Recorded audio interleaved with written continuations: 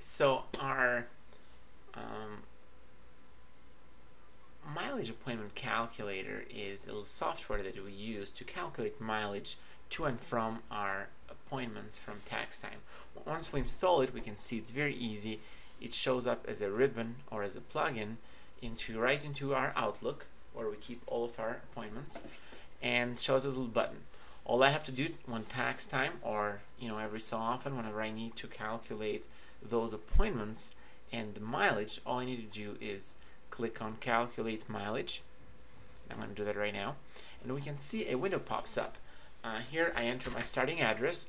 This is usually my my office address, and then I can put the time frame in which I want to generate a report for my appointments. In this case, will be from January 1st to until about now.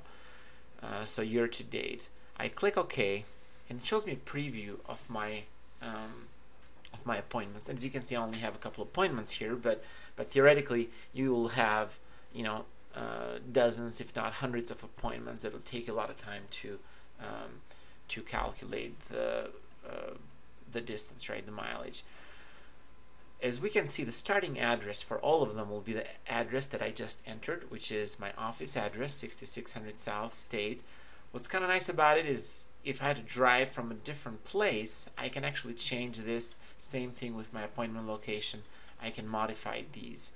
Once everything looks as according to what my records show, I click on OK, and a Excel file is generated, which has the appointment start time, client subject, which we need that for tax reason, my start and my location, and the mileage round trip. So what the software does is calculates the distance from this address to this address automatically as a round trip.